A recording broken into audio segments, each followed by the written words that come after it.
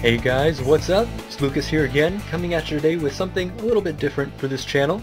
Today we're going to be doing just a quick GameMaker video tutorial. Now, if you know me, you'll know I typically recommend against relying too much on video tutorials, as you'll often end up learning to just copy and paste someone else's logic rather than learn the actual programming logic they are trying to teach. But today's topic is a bit of an exception. This is a subject that I see come up time and time again, with many saying it's too complicated and too unreliable to get right. Well, actually it's neither. This is something I believe anyone can learn and implement, so I thought I'd give a go at breaking it down and giving some examples of how to use it effectively. And of course, as you probably figured out by the title of this video, this thing I'm referring to is delta time. It might sound mysterious, but I promise it's not. When we're talking about the delta of something, all we're really talking about is the difference between two things. In this case, a difference of time. When you're designing just about any type of game, time is very important, and yet it's also something you might not have thought too much about. It's very tempting to just set your project to run at 30 FPS or 60 FPS and call it a day, and to be fair, many professionals used to do this and some still do today. But professionals doing it doesn't justify bad practice. As we all know, frame rates can drop on slower hardware, and 10 years down the road, when you've got a remaster on your hands that's locked to an obsolete frame rate, everyone is just frustrated because we have hardware that could easily run the game much faster. So save yourself the headache and do it right from the start. You'll thank yourself later. So as an example, I've got an object here that does three basic time-related things. It moves across the screen, it draws an animated sprite, and it counts down a timer.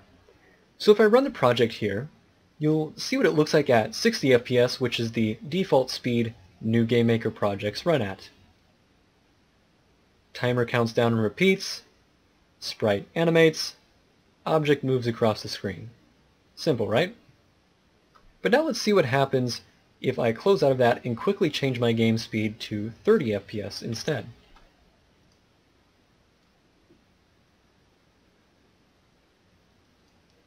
So clearly there's a problem here. Everything is running at half speed, which makes sense since we're running at half the frame rate. And the effects get even more dramatic if I bump it all the way down to 15 FPS.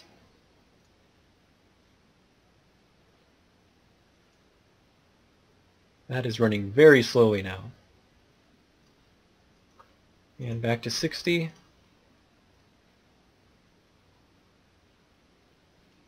So clearly our game is not adapting well to changes in frame rate. Now we could solve this in a very primitive way by simply multiplying everything by 2. Sprite animation speed by 2, movement speed by 2, timer countdown speed by 2, and that would effectively convert our object from 60 FPS down to 30, but of course that wouldn't solve the fundamental problem here, which is that time is actually quite relative in any given program, and we need it to adapt to any scenario, not just going from one known frame rate to another. So this is where delta time comes in. By measuring the difference, or delta, between how long each frame is on screen, we can create a multiplier that tells us exactly how much our speed needs to be adjusted so that it remains consistent. Now, GameMaker has a built-in variable for this, which is simply called delta_time. But it'd really be more accurate if this value was called frame time instead, because that's what this value actually represents. The delta time variable in GameMaker is simply how long the last frame took to render, not the difference between the current frame and previous frame. So even though we have a variable named delta time, keep in mind that that's not technically correct. This is actually our frame time, and we'll have to calculate the delta time ourselves. But it's really not as bad as it sounds. So one important thing to note about the delta time variable in GameMaker is that it is a value in microseconds, or 1/1,000,000th of a second. So it's very precise, but also very big. I believe a single frame at 60 FPS would be something like 16,666 microseconds, 0.6, 0.6, 0.6, and so on. So if you're looking at the value of delta time and feeling a little confused because it's so massive, don't worry about it. It's just because it's in microseconds. Okay, so moving on, we're going to start by calculating delta time and creating our own variable, which we can use as a multiplier to offset the animation speed in our object. Well, we could apply the same technique to our timer. There's a simpler and better way to go about it, so we'll be handling that one a little bit differently. So we're going to start by initializing a few variables in our create event, which we'll then need to update every frame. First, I'm going to create a variable called target delta, and we want this to be the value our delta should be if everything is running at full speed. Now I'm going to work in milliseconds rather than microseconds here because it's just a little bit more manageable and in some cases actually more useful. So to determine how long one frame should last in milliseconds, all we have to do is divide 1 by the target frame rate. So we have target delta equals 1 divided by 60. Or if you're targeting 30 FPS, you can put 1 divided by 30, or whatever you need for your project. It really doesn't matter, except whatever value you set here is going to be your base frame rate, so to speak. So all of your sprite animations, movements, and whatnot will need to assume whatever frame rate you define here. If all of your sprites are designed to run at 20 FPS, for example, you'd put 1 divided by 20 here and keep your game project running at 60 FPS. That way sprites will animate at the correct speed, but you'll still get the advantage of smooth movements and things like that. Okay, so we have our target delta. Next we're going to create a new variable called actual delta. And this is going to be our actual frame time converted from microseconds to milliseconds. So we simply have to write delta time divided by 1 million. And remember that even though this value is called delta time, it's actually our frame time. So I've stuck with the delta naming scheme to keep things consistent, but just a reminder to watch out for that. Finally, we're going to create one more variable, and this one's going to be called delta multiplier. And we're going to set this to actual delta divided by target delta. So the reason we want to do this is to compare our actual frame time with our target frame time and calculate the difference, which is the delta. So if we have a 60 FPS project that's lagging behind at 30 FPS, this delta multiplier variable will equal 2 because our animations and such need to run twice as fast to keep up. So now we just need to take these last two variables, the actual delta and delta multiplier, and simply paste them into the beginning of our step event so that they will update every frame. Since our target delta isn't going to change, we don't need to copy it into the step event. Now in practice you might want to actually make these values global and put them in a persistent object so you don't have to do this for every single object in your game. You can just do it once for your entire project. But for the sake of keeping things simple, I'm going to stick with local variables here, but do keep that in mind. Okay, so now we have our target frame time, our actual frame time, and the delta time between them. So to apply this to our project, we simply have to multiply the relevant values by our delta multiplier variable. So you can see here in my step event that I have a custom myIndex variable, and it's being incremented by 1 every frame.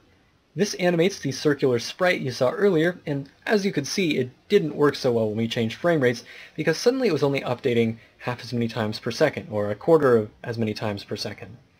But with delta time, we can fix this by simply changing myIndex plus 1 to myIndex plus delta multiplier. And that's it. That's all there is to it to perfectly synchronize our sprite animations to any frame rate we want. Now, if you want a little more control over this, you can of course add your own multiplier as well, like say delta multiplier times 0.5, so that the sprite always runs at half speed, or delta multiplier times 2, so that it always runs at double speed, if that's what you want. So you still have complete control over everything. It will simply be adjusted to match whatever frame rate you are running at. And we can apply this principle to movement as well. Down here at the bottom, you'll see I have some code to move my object around, and just like the sprite animation, this needs to be adapted to delta time. So to do this, I simply need to take this x value here and change it from x plus 8 to x plus 8 times delta multiplier. And that's it! Our object movement is now perfectly adapted to any frame rate we want. Last but not least, we do have our timer. And like I said, this one's going to be a little bit different. While we could use our delta multiplier to simply offset our countdown speed, I'm going to change our increment here to actual delta instead. This way our timer is keeping track of actual time in milliseconds, and again, this will remain accurate whatever frame rate we are running at. In fact, this is just one example of why I always say you should never use GameMaker's built-in alarm system, because there's just nothing alarms can do that variables can't do better. And this is a really powerful example of that. How you can create a timer that tracks actual time rather than frames, and you have complete control over that. That's just something that the built-in alarms do not offer. So, with these changes made, let's quickly change our project back to 30 FPS and run our project again. And you can see that now everything runs at proper speed again. Our project is still set to 30 FPS, but it runs just like if it was 60 FPS. And if I close that and quickly change it back to 60 FPS, you'll see that nothing has changed. Our animations and timer all run at exactly the same rate. They're just a bit smoother now that we have more frames in between. And the same would be true if I set the project to 23 FPS. 47 FPS, 105 FPS. It literally doesn't matter what frame rate the game is running at anymore. Our delta time will compensate to keep things running consistently in every case. So, I hope you found this tutorial useful. Maybe you found it cleared up a few things for you. I would highly recommend every game developer use delta time in their projects because it's really quite simple and yet very powerful as well. That about does it for this one though. If you enjoyed this video, please do consider liking and subscribing. Thanks for watching as always, and I'll see you next time.